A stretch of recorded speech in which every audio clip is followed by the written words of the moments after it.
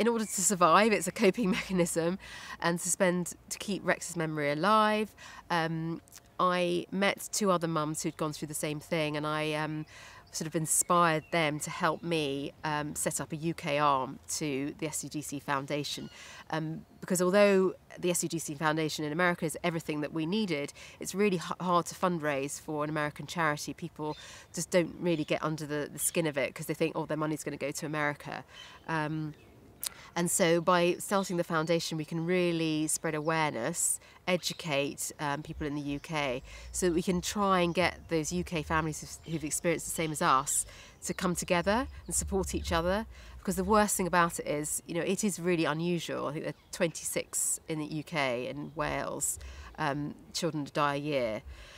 But we only know 40 families, so there's so many other families out there that have lost a child and that are sort of with no support, no support from us.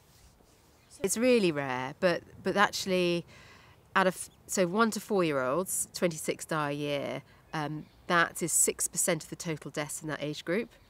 So there are 400 in total, 6%, and then it's the 7th most likely cause of death in that category. So suddenly it becomes quite a lot, and it's more than household fires, drowning, traffic accidents. So actually, you think about all the precautions you put in place for those things, and nobody knows anything about SUDC.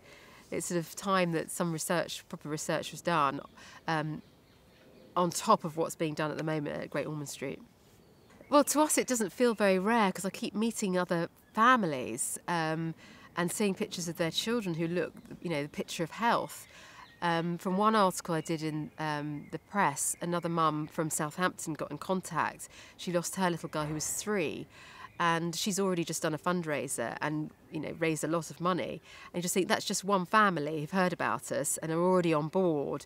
And so if we can connect with all the families in the UK, I think we'll be much stronger together than just on our own.